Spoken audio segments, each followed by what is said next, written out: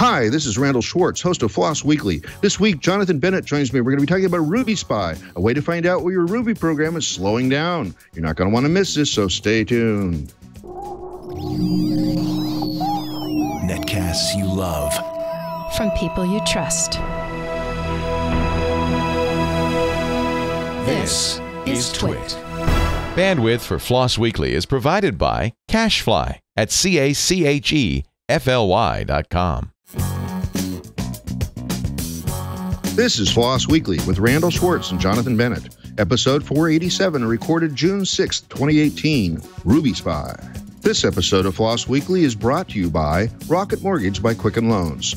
Home plays a big role in your life. That's why Quicken Loans created Rocket Mortgage. It lets you apply simply and understand the entire mortgage process fully, so you can be confident that you're getting the right mortgage for you. Get started at rocketmortgage.com/floss. It's time for Floss Weekly, the show about free, libre, open source software. I am your host, Randall Schwartz, Merlin at Stonehenge.com, bringing you each week the movers, the shakers, the big projects, little projects you may be using every day, totally unaware of it, projects you might want to download and play with right after the show. I think today will be one of those. Joining me once again is my lovely and talented co-host, Jonathan Bennett. Jonathan, welcome back. Thank you, Randall. It's good to be here once again.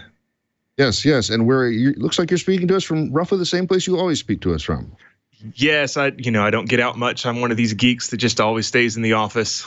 I'm here in Lawton, Oklahoma, the flyover state, the corporate headquarters, here the home office. Nice. And I am, again, as I was last week, in my Beaverton house, actually. It's not an apartment, but my one room in this house is mine, and the rest is all to my buddies and their spouses and mother-in-laws and stuff like that. So, and the dogs. So you might hear the dogs occasionally on the show again, as it happens occasionally, because dogs get all wound up about anybody that comes to the front door. Well, enough about that. Let's talk about what we're going to talk about today. Today we have a project called Rbspy, or Rbspy. We don't quite know how it's pronounced yet, but Julia Evans created this. Julia Evans, sorry, let's get all the letters in that belong to the name, created this to do profiling of Ruby. Now, Ruby's a language that's been around for, it must be like 20 years now. It's younger than Perl, because I think most of Perl inspired a lot of Ruby. I think Ruby also was inspired by Smalltalk. So when Ruby first came out, I first started looking at this because I went, oh, here's my two favorite languages, Smalltalk and Perl. And this looks like sort of what they would do if they had to crossbreed them. But I never really got into Ruby. I know we've talked to the guy who created Ruby on Rails here about 8 or 9 years ago on the show. So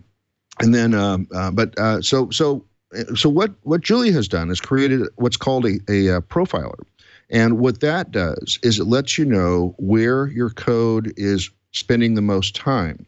Because one of the first rules about optimization is don't. So you wait until it's too slow.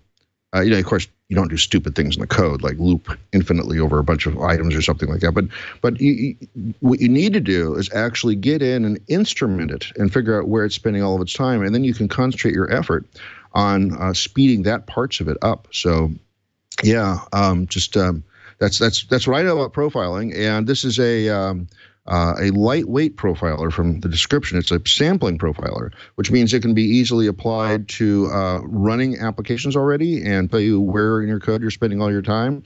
And it looks like there were some nice displays and stuff like that. Maybe we'll throw a couple of videos up here on the video feed if you want it. Anyway, cool. What do you know about this, Jonathan? Not a whole lot more than you just said. I think we will also use today, as if Julia is up to it, a brief intro to Ruby. As probably a lot of people have heard of Ruby and don't know a whole lot about it. And I am definitely in that camp as well. I've, of course, played with some profilers in the past, and so hopefully can ask some intelligent questions about that. But looking forward to learning more about this kind of as an ecosystem, Ruby as a whole. Yeah, well, I know Ruby's two primary things is Ruby on Rails, like I mentioned earlier, and Puppet. So Puppet's all written in Ruby as well. So I'm sure that Julia will have something to say about that as well. So, but before we do that, we do have an important message, because this episode of Floss Weekly is brought to you by Rocket Mortgage by Quicken Loans. The mortgage experience wasn't keeping up with the times. It was dated, and it needed a client-focused technological revolution. That's why Quicken Loans created Rocket Mortgage. Rocket Mortgage gives you the confidence you need when it comes to buying a home or refinancing your existing home loan. It's simple, allowing you to fully understand all the details and be confident you're getting the right mortgage for you. It's convenient. Their trusted partners allow you to share your financial information with Rocket Mortgage at the touch of a button. And it's powerful. Whether you're looking to buy your first home or your 10th, Rocket Mortgage is able to perform thousands of calculations in seconds. Based on your income, assets, and credit, Rocket Mortgage can analyze all the home loan options for which you qualify and find one that's just right for you. Rocket Mortgage by Quicken Loans. Apply simply, understand fully, mortgage confidently. To get started, go to rocketmortgage.com/floss. That's rocketmortgage.com/FLOSS. Equal housing lender, licensed in all 50 states, NMLSconsumeraccess.org number 3030. We thank Rocket Mortgage by Quicken Loans for their sponsorship of FLOSS Weekly. And now let's go ahead and bring on our guest. Julia, welcome to the show. Thank you so much for having me. And where are you speaking to us from? I'm in Montreal. Montreal, Canada. Do you have to do some sort of conversion to get across the border there with Skype? Or I'm just kidding. It all works together. So tell us a little bit about what problem am I having when I would reach for something like Rbspy or Rbspy, however you want to call it? Well, I really like the way you introduced it, right? Because you're like, well, the way that you don't start by optimizing your code, right? You start by just like waiting until your code gets slow and then figuring out and being like, okay, time to profile it. Actually, I wanted to ask you a question, which is what profilers have you worked with before? I'm primarily in the Perl realm, so there's like 3 or 4 in there, particularly the NYT prof, which is sort of the grand or the master of all of them. And so that is that's a profiler that actually does intercept all the subroutine calls. So it's very invasive in terms of performance. You don't want to run it in production because it's pretty crazy that way. I think it will also do sampling as well, but I'm not sure. And to also answer that question, I mainly do C programming, and so I GDB and some of the tools associated with that to spit out, what functions a program is spending all of its time in. Do you use perf with C code? I believe I've used that some. It has been a while, and I've slept a few times since the last time I set all that tool chain up to do all of that profiling. Totally. So actually, all of this gets at something I think that's really important about profiling, which is that it's something that most developers do pretty infrequently, right? Mm-hmm. One interesting thing to me about profiling is that like every language has completely different profiling tools, and they all work in different ways, and they all have different command line options, and they all have different output formats. And it's like, I think it's pretty challenging for people who aren't obsessed with performance to get started with profilers in general. Go ahead. How did Rbspy get started then? Right. So there are a lot of different kinds of profilers. One axis that you can think about is like, do you need to edit your program source code to start profiling it or not? So with all of the profilers for Ruby basically required you to edit the program's code to profile it. Which is not great, right? Like they worked pretty well once you edited your program's code. But if you just had a program that was slow and you were like, hey, what is this doing? You couldn't just ask that question, right? And you couldn't just say, hey, what is the stack of my program right now? You can do that with Java, for example. I don't know if either of you have written a lot of Java. I try to avoid it. Yes. Yes.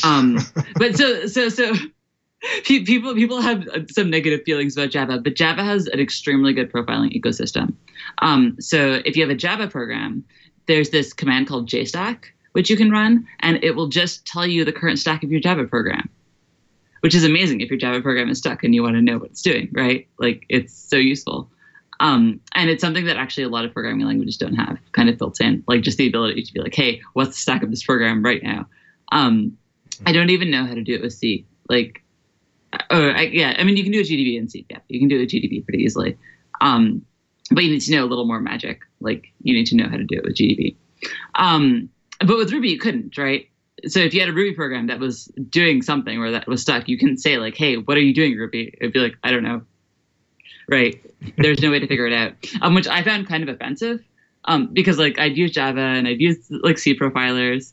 And so to me, I felt like I'm entitled to know what my Ruby program is doing, and I should be able to know. And like, why does this tool not exist?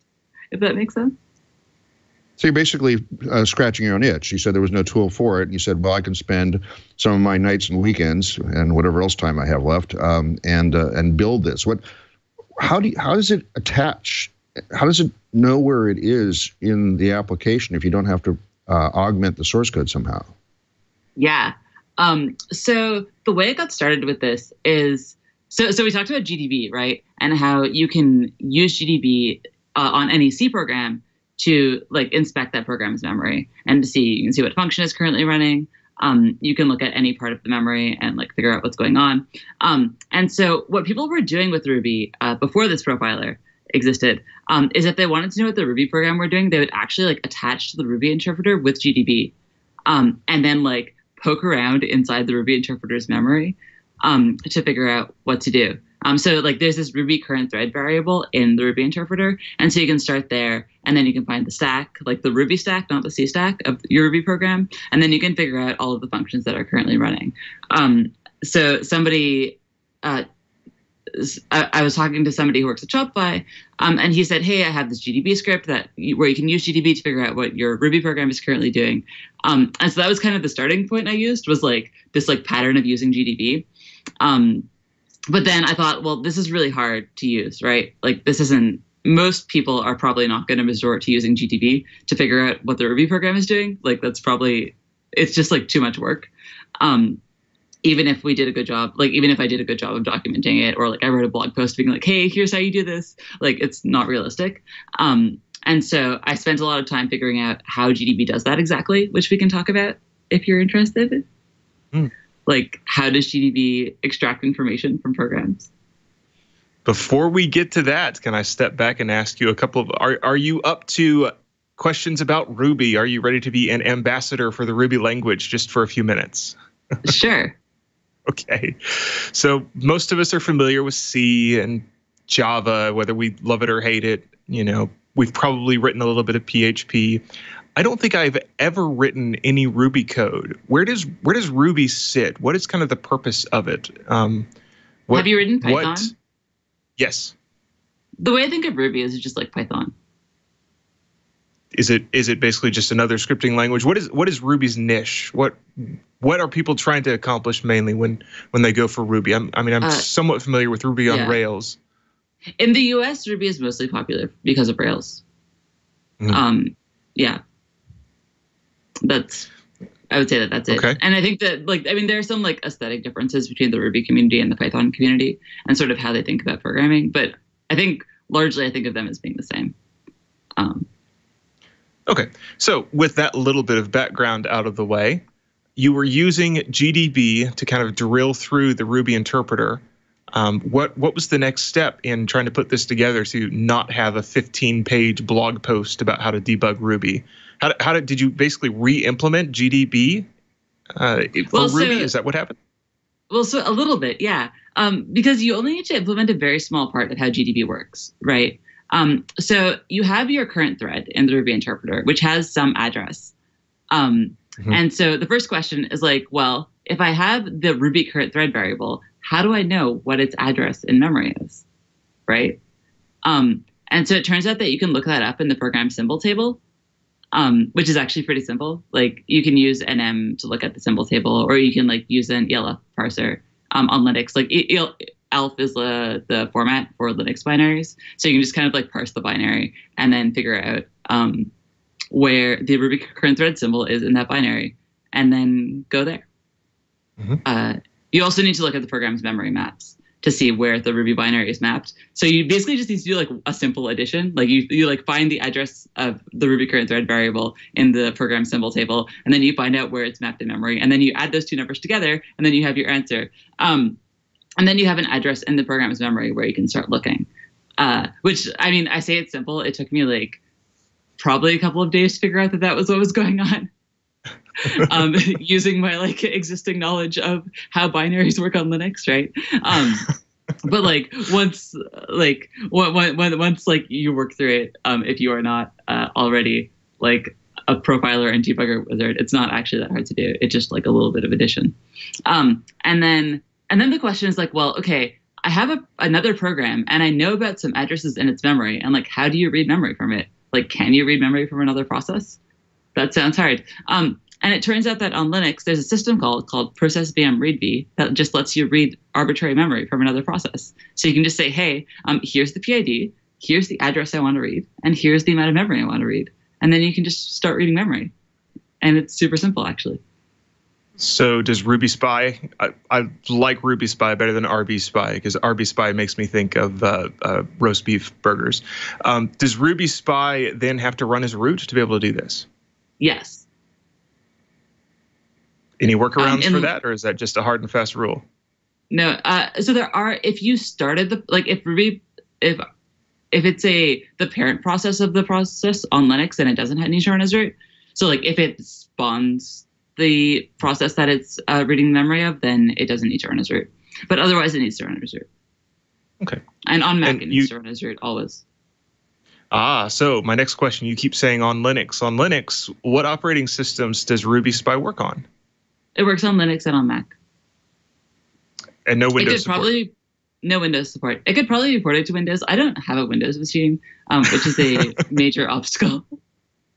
But it could also probably be ported to BSD. But yeah, if someone got it, it would be pretty easy, I think. And so the way this works, it sounds like, is as your program runs, Rbspy runs along with it on probably a kind of a refresh interval, and every, let's say, half a second, looks in and goes, okay, which line of code or byte of the binary is it actually executing right now? And then from there, just builds kind of a table of, I've seen it on this spot in your program this many times, and then at the end, it spits out. It collects the stack. Mm-hmm. It collects the stack usually 100 times a second, actually, is the default. So you can get a fair amount of resolution, which is nice. Because Rbspy is written in Rust, so it's a lot faster than Ruby, which is important. Because you don't want your profiler to add a lot of overhead. Is that the primary reason why it's Rust instead of written in Ruby? Well, the other reason is that it needs to work with a lot of C data structures, and working with C data structures is pretty easy in C and C++ and Rust, and not easy in Ruby, right? Mm-hmm. Like the Ruby interpreter is written in C. It's not written in Ruby. And Rbspy is more like the Ruby interpreter than is like Ruby programs. So what's the process of mapping going from this is where the thread is at in memory to this is the line of source code that we're executing? How does that mapping work? So basically, you start at the current thread, and then you go to the stack, and then you get the stack, and then you read the stack. The stack is like the Ruby stack is all located together in memory, so you basically can read the whole stack at once. You'll read like 50 stack frames. And then once you have all the stack frames, those have some more pointers in them, which basically end up pointing to a string, which is the function name and the line number. Well, so you have a string, which is the function name somewhere, and then you have another string, which is the Ruby source file, and then you have another integer somewhere else, which is the line number. And you just sort of go through a bunch of you need to hop maybe 4 pointers to get there, and you need to read a bunch of different C structs. Which are exciting. So the exciting thing about the C structs that you need to look at is that they're all internal to the Ruby interpreter, and they change with every Ruby version. Like their layout changes with every Ruby version. So have you talked to the Ruby guys about building some kind of API to make this a little more elegant? Not yet. I don't have an idea in some sense of how it should work. I don't have a good proposal. Because it seems hard to say oh, you need to change your internals of your interpreter to support my profiler, and I feel like I would want to have a better suggestion than that. Because I don't feel like I have a reasonable suggestion yet. This is a conversation that needs to happen somewhere over a drink rather than written up in a formal proposal. Yeah, because you'd be well, this doesn't make sense, but what would make sense? And I'm not sure yet.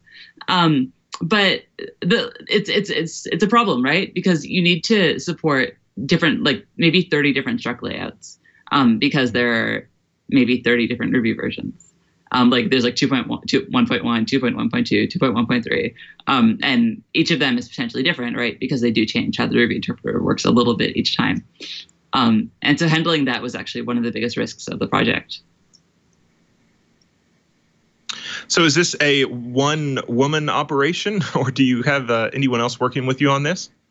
It's basically me. So we talked about nights and weekends. So I initially built a prototype of this in 1 week. But at that point, it didn't really work on anybody's computer except mine.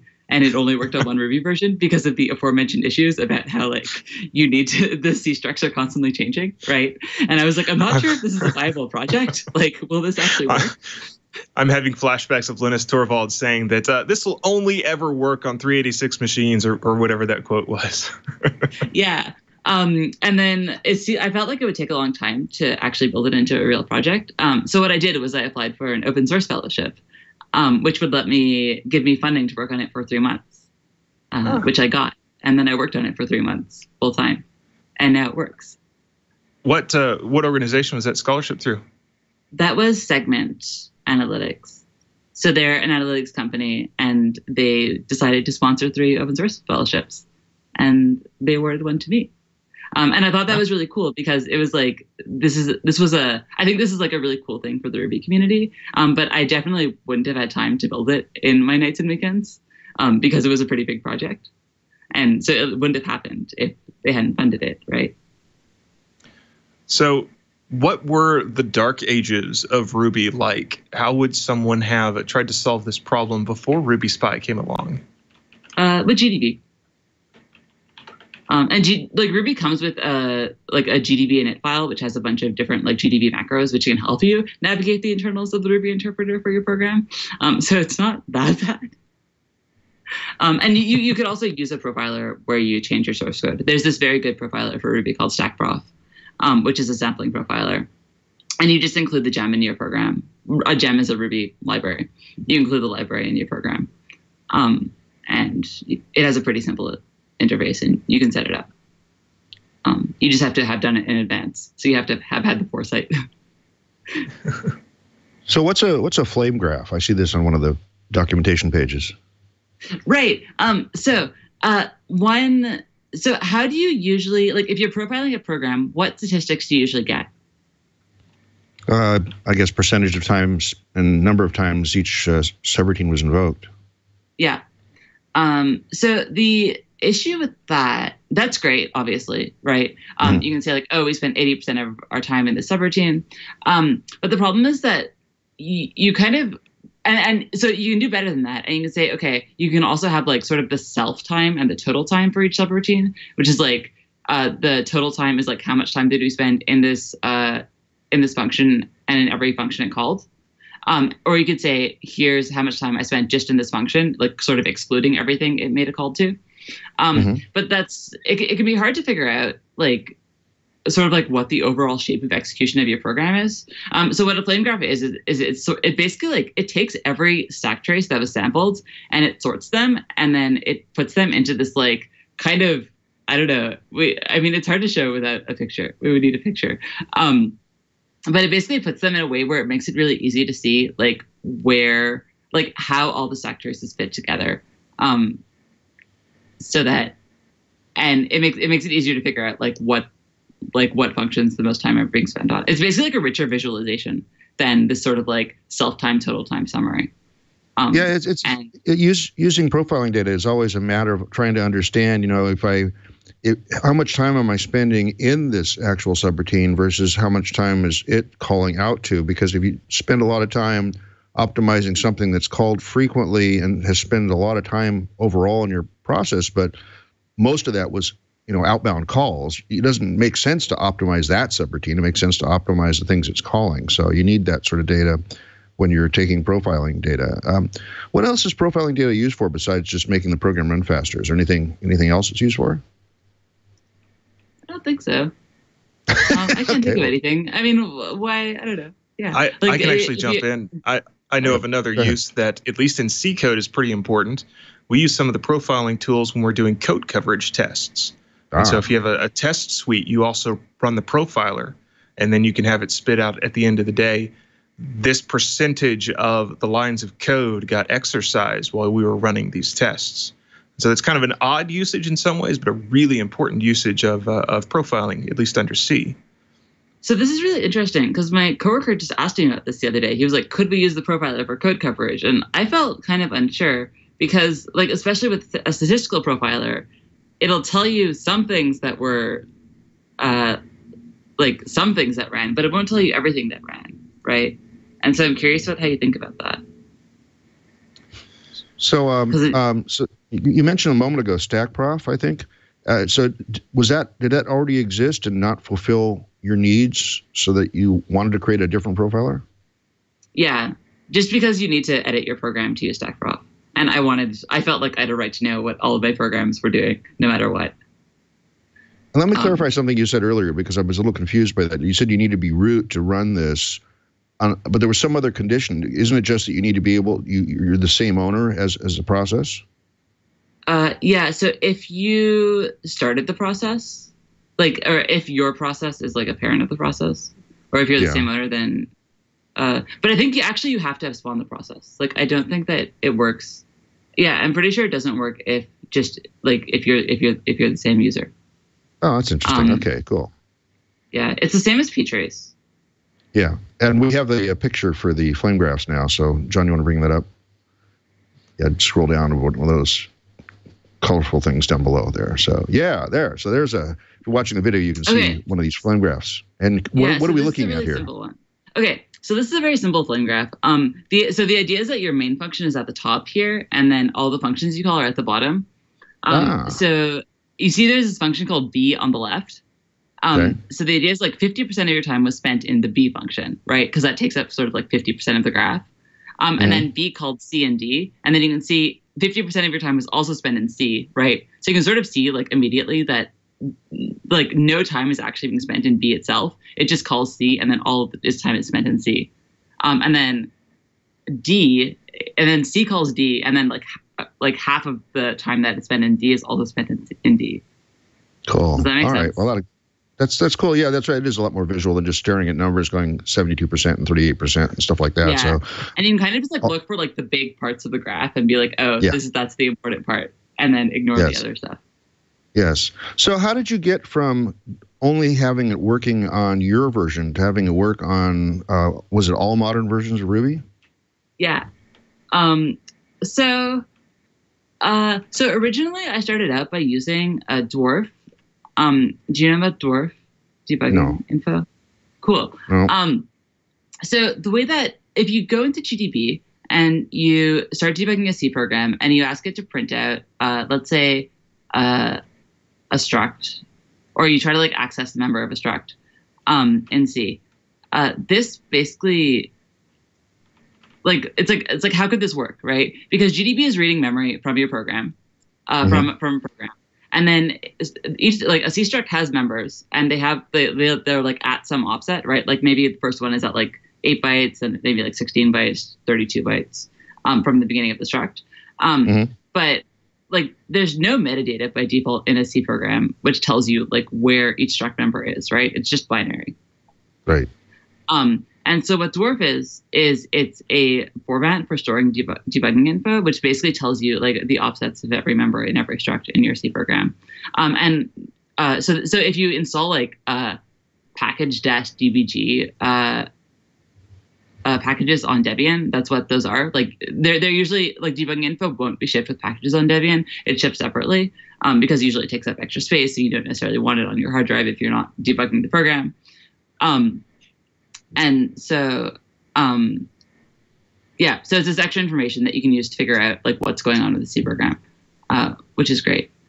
And so I started out by using that, but I didn't really like that approach because not everyone has debugging info installed, right? And it kind of sucks to tell someone that like this doesn't work because of something that isn't installed that you didn't know existed.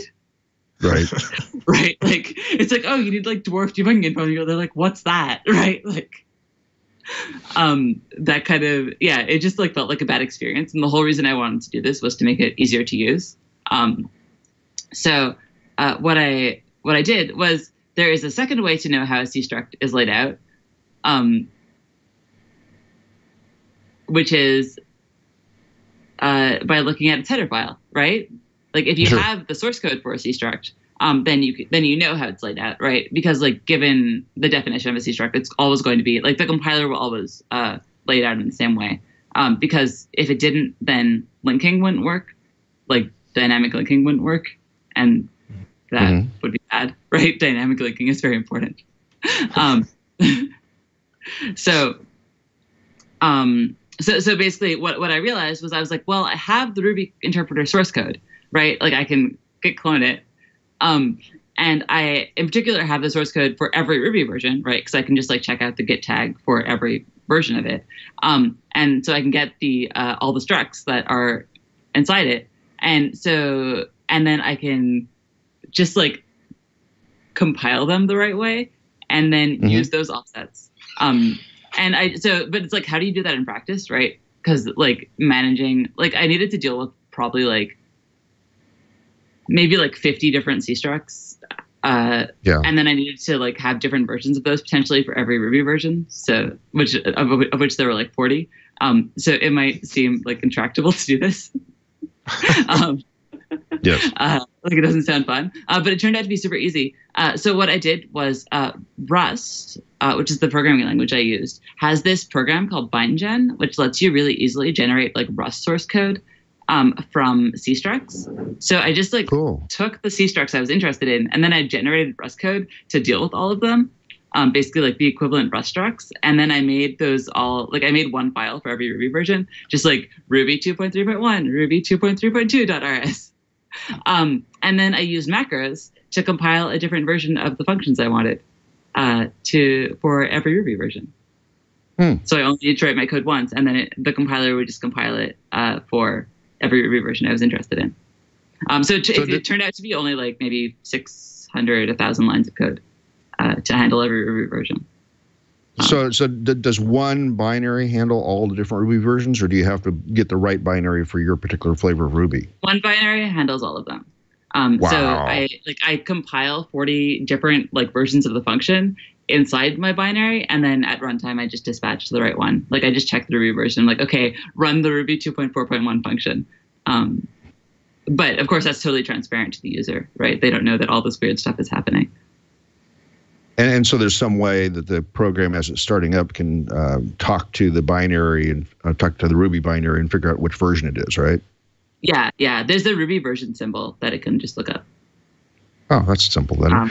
We have a question from the chat room, which is Micro is asking himself, and this is really relevant to what we're just saying now, is the new version of Ruby will be JIT compiled. Will our Rbspy need to be changed much to accommodate the new version?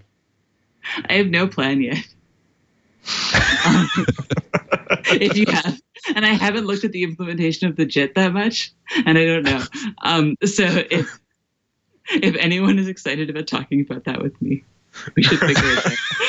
But it's a serious problem, and I don't know yet. So you're saying help already, huh? It's like, yeah. Well, no. I mean, I just look at the implementation. Maybe it won't be that bad. But I haven't. I noticed in the bio you sent me, you said you've been writing about debuggers and profilers. Are you more of a technical writer than a programmer, or are you a little bit of both? So I'm definitely mostly a programmer. Okay. I have a blog on the side, I think, like many programmers. And so I don't program very much in my spare time. What I do in my spare time is I write about things that I am learning about. Cool. And so 4 years ago, I think where this all started is 4 years ago, someone told me about strace. Do you all know about strace? Yes. So strace, as you know, lets you trace system calls, and it lets you see what system calls your programs are running, right? And when I learned about this, I thought this was amazing and like extremely magical, because I'd been programming. I think at the time that I learned about it, I'd been programming for maybe 10 years, and I never heard of it. So I was like, I can just know what files my programs are opening. This is outrageous and amazing. Why did nobody tell me? And so I felt very kind of upset that no one had told me before. So I decided that I was going to tell everybody about strace. And so I wrote a lot about strace. I wrote a lot about other profiling and debugging tools called like perf, or like networking tools like TCP dump or netstat or like ngrep.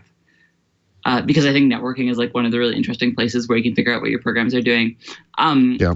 I think one of the things I'm currently best known for is writing educational comics and zines about these tools. So on my website, I have these like 24-page hand-drawn like booklets being like how to spy on your program with strace, or like here's how to use perf. And I do this because I do this because I think a lot of these tools like strace or like perf, which is this like Linux kernel tool, which is like documented, I think, in a pretty inaccessible way. People don't know about them, and they're actually not that hard to use, I think, a lot of the time. And if we just explain them to people in a way where it's easy to understand, then you kind of like have these amazing superpowers, right?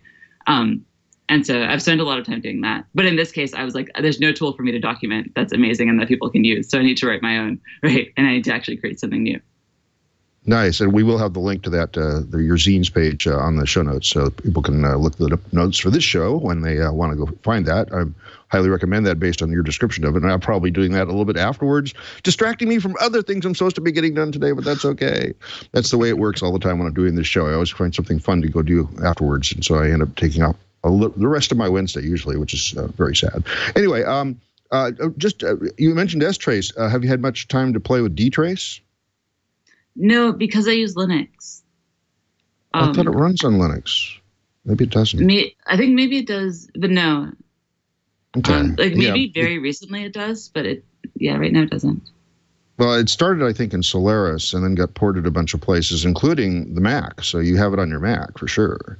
Right. Yeah. Yes. So that's and what I like about it is you can construct these arbitrarily complex expressions that are being run essentially in kernel space to decide whether to log an event or not. And it's a very, very clever setup. And things like Perl have been augmented with dtrace calls. So you can say when Perl gets to this subroutine, I think Ruby has dtrace hooks as well. So it's something to kind of get a much bigger picture of how everything's actually all working. So you might want to look into that. But I'm definitely going to check out your magazines. It sounds good. So again, you don't spend much of your time programming. You sound a lot like me in that I actually spend more of my time talking about things and writing about things than about programming these days. Although I'm sort of picking that back up again when I'm learning Flutter. So I guess I feel like I program at work all the time. And so like then going home to program, like I don't have enough space in my brain to then program outside of work. Well, it's like people used to ask me, like when I was teaching classes 2 or 3 weeks a month. First off, that's the maximum I can teach on the road without going totally crazy.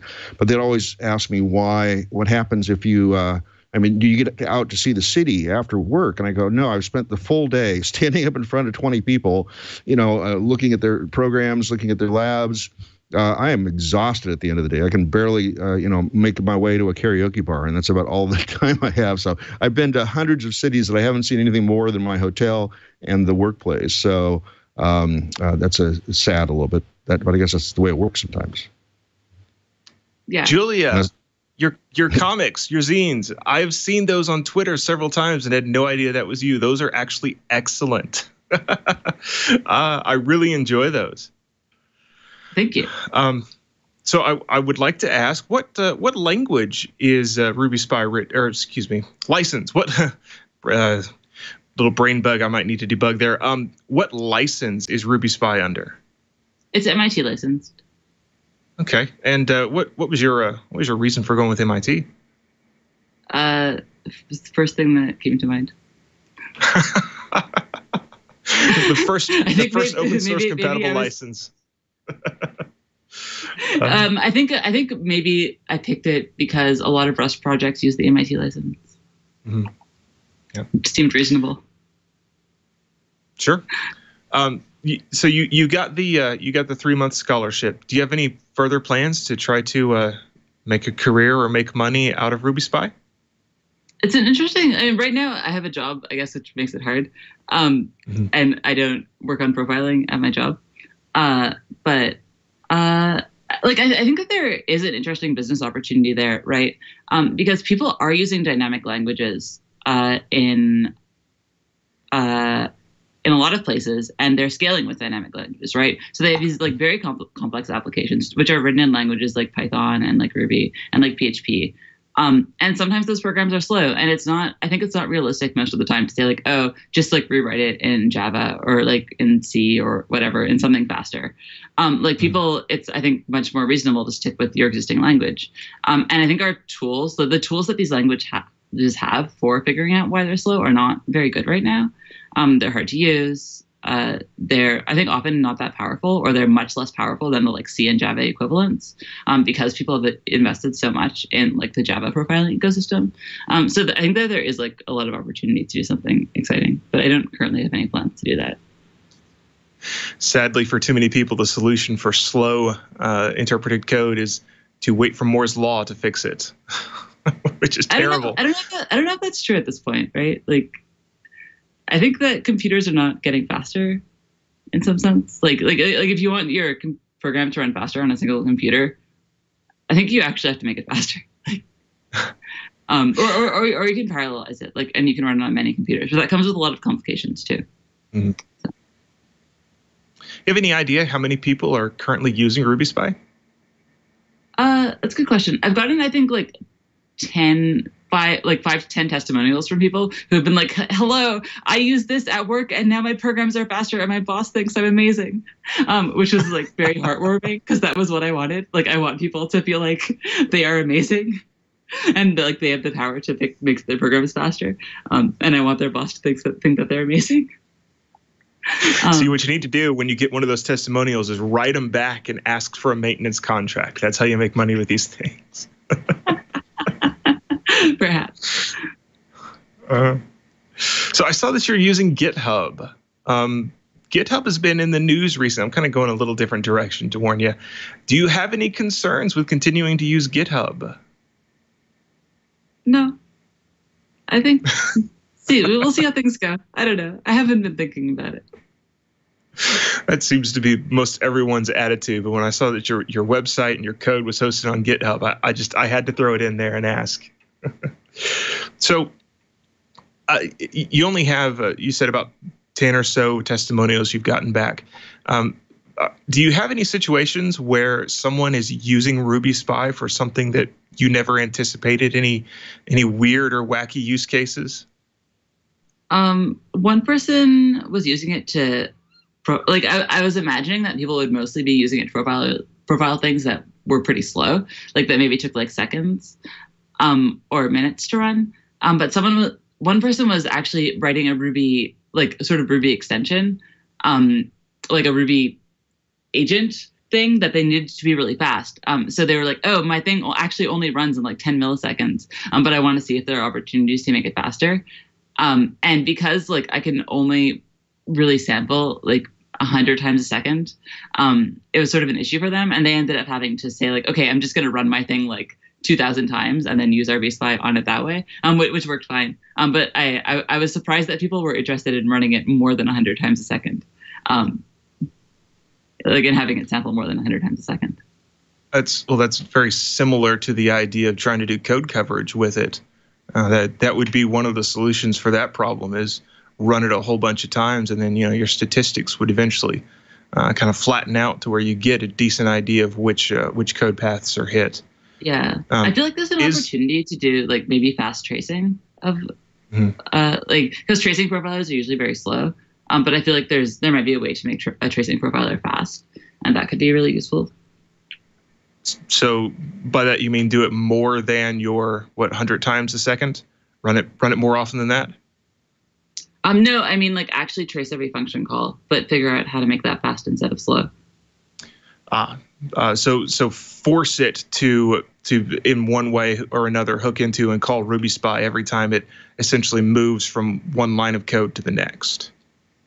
Yeah, I mean it would probably have to be a completely different program, which was designed in a totally different way.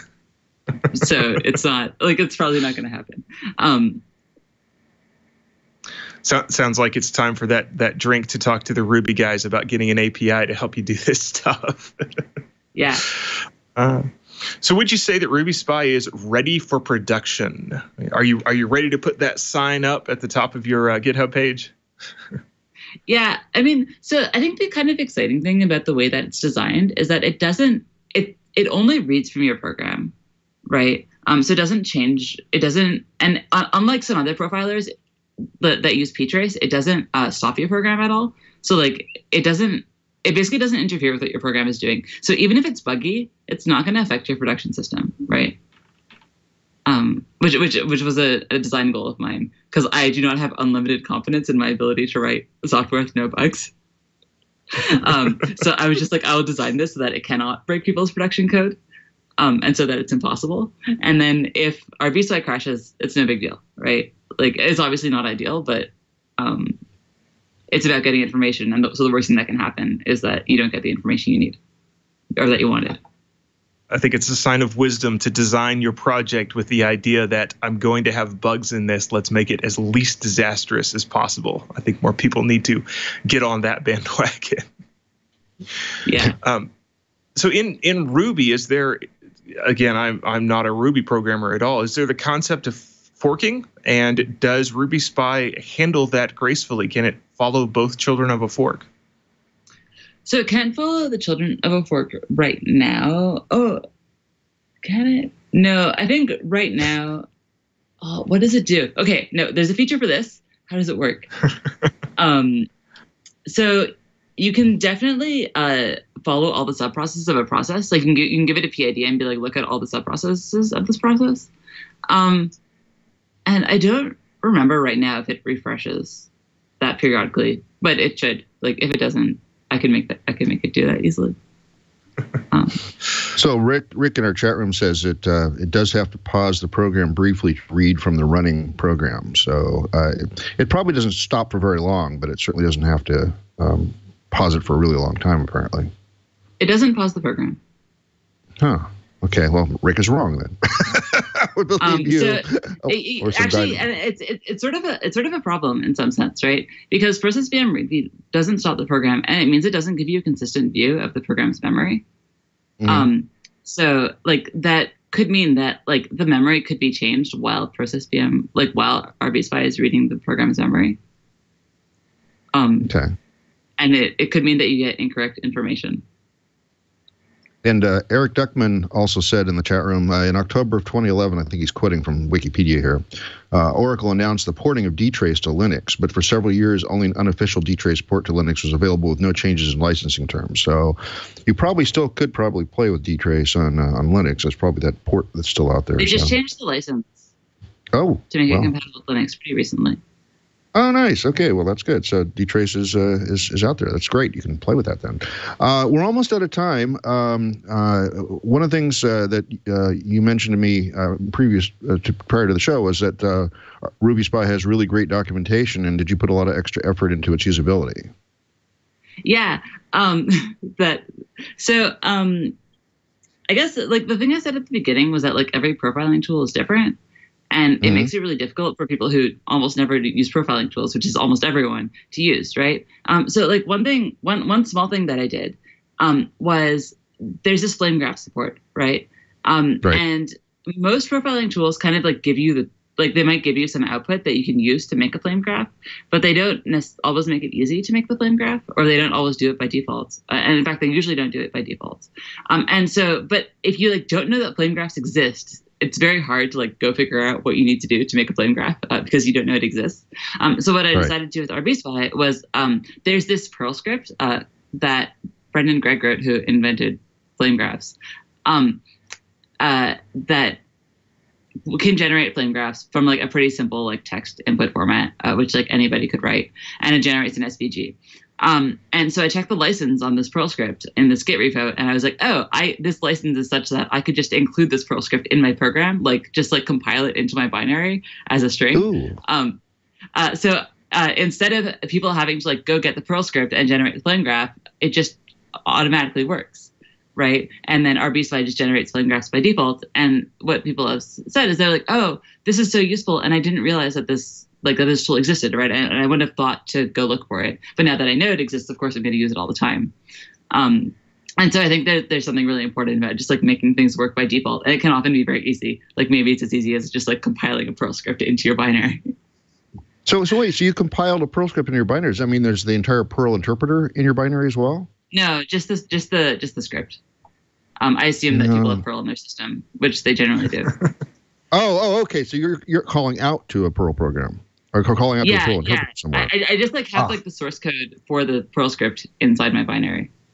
Okay. I was getting a little worried there that you had like this giant Rust program, and over in the corner here, taking up 3/4 of it is the Perl interpreter, just so you can be able to run this script. That would be exciting, but no. So what's on the roadmap? What are you still missing besides the new version that talks to the jitter? Are you missing anything else of substance right now? I don't think that there's anything really big. What am I missing? I think like one thing that I would love to do is to make a heap profiler, which helps you figure out like where your Ruby profiler's memory is being used, right? Which is a big problem for a lot of Ruby programs, because people will be like, "Oh, my program is using 3 gigabytes of memory. Why?" And it's difficult to figure out. So I would love to build a tool to do that if I had unlimited time. Yes. None of us have unlimited time, and some of us less than others. So yes, I can definitely appreciate that. I did see in the little video on the main page that it was dumping out some data. What format is it dumping it out in, and what tools understand that format? So right now it dumps a custom format. So basically, the way you work with Rbspy is you can do Rbspy record, which will sort of collect data and then save it. And it's basically just like gzip JSON. It's a very simple format. And then if you do Rbspy report, it can generate a few different kinds of reports. So it can either generate a summary, which is like the self time and the total time. It can generate a flame graph. It can generate a call grind format, which you can use with like K-cache grind or any of these like cache grind visualization tools. And if anyone has ideas for other formats in the future, we could generate those too. But like I think like there aren't really good custom like standards for profiling data. I think like there's the gprof, so a lot of the like Go has this protobuf format.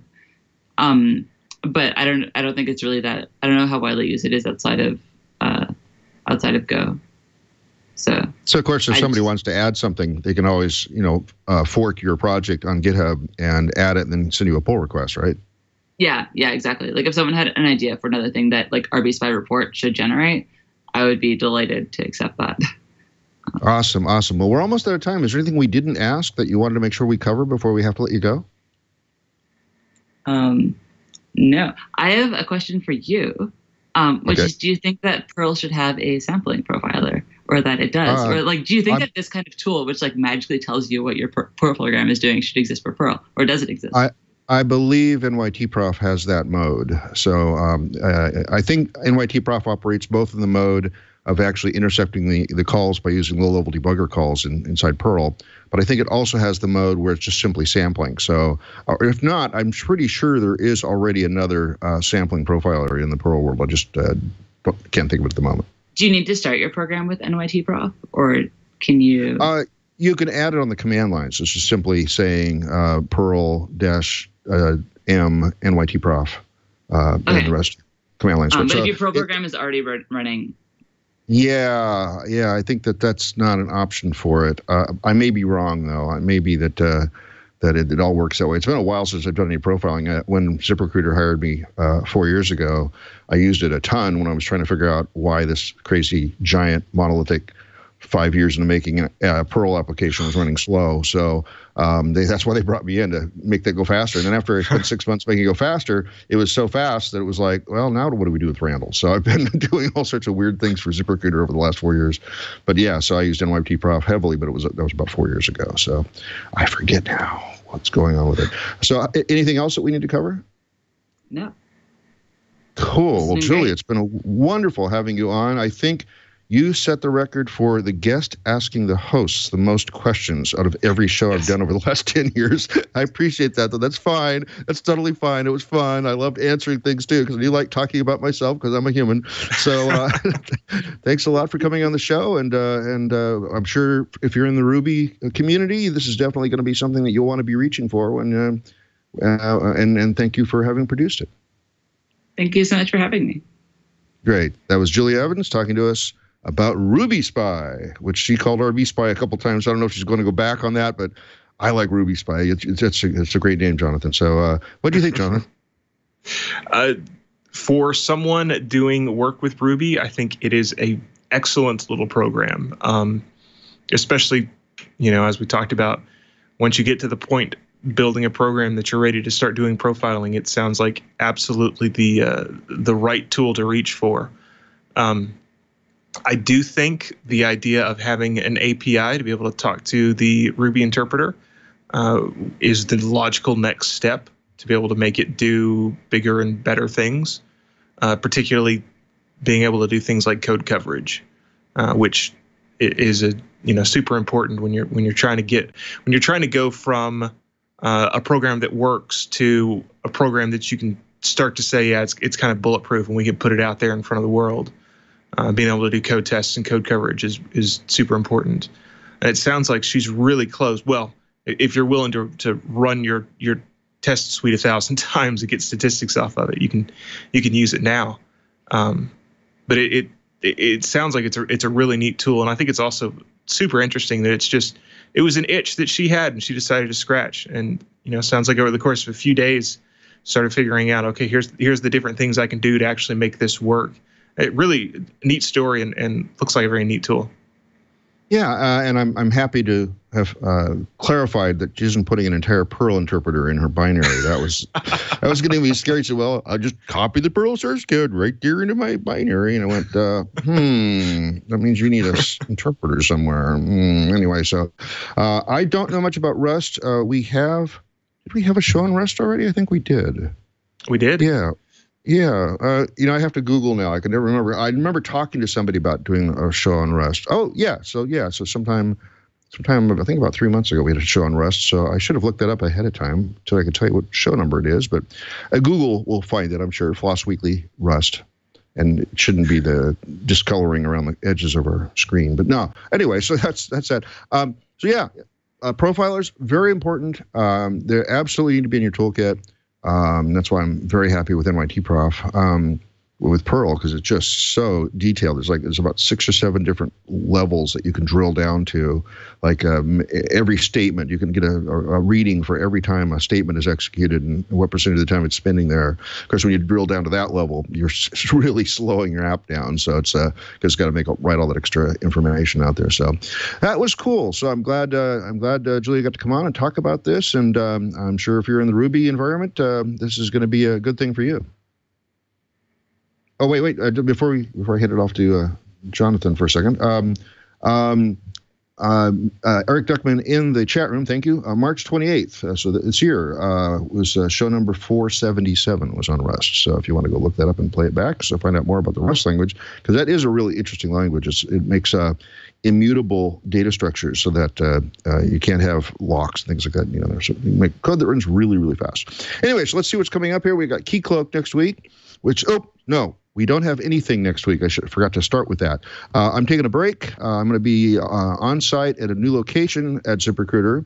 We're moving to a new building, and there's an all-day, all-hands conference during the entire day. So I have to find 2 guest hosts. And so we are canceling next week's show.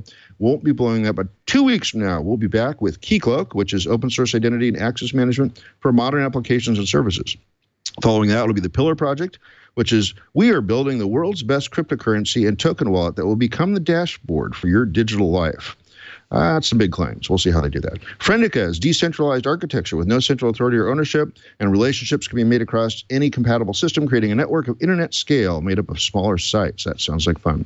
Just added to the schedule between last week and this week, Free Code Camp, which is where you learn to code for free and you can donate your coding skills to nonprofits. So a little bit different kind of show, because we normally do shows that are about some project, but this is about sort of, meta project, which is a project about projects. That'll be fun.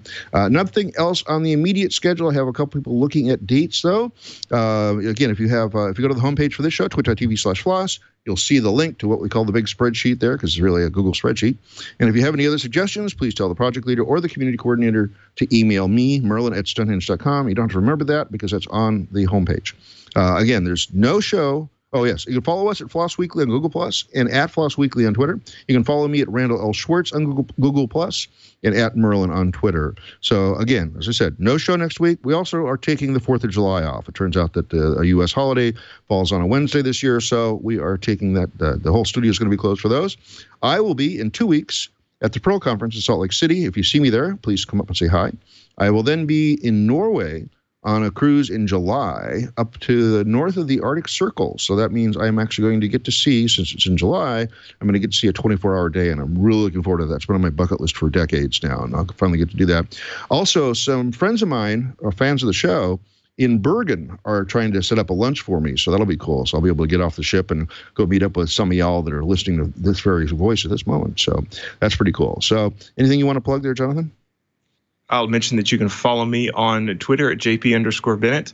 I may have found my niche on Twitter, and that is looking at the crazy things politicians say about technology and face-palming and explaining how it actually works. The big kerfluffle with, the Republican Party out in California got tagged as Nazi. Of course, everyone was saying, it's Google, they're biased. It's like, no, guys, this is Wikipedia vandalism, which is a problem, but it's not the problem you think it is. So that's the kind of thing you find on my Twitter feed these days. Cool. Well, thanks once again for stepping in at the last minute. Well, not really last minute, just sometime between last week and this week. You said yes, so here you are. And I appreciate your insights, your comments and everything. I really appreciate that. So thank you for being on the show. My pleasure. All righty, and that was another show in the can. We'll see you all again next week on Floss Weekly.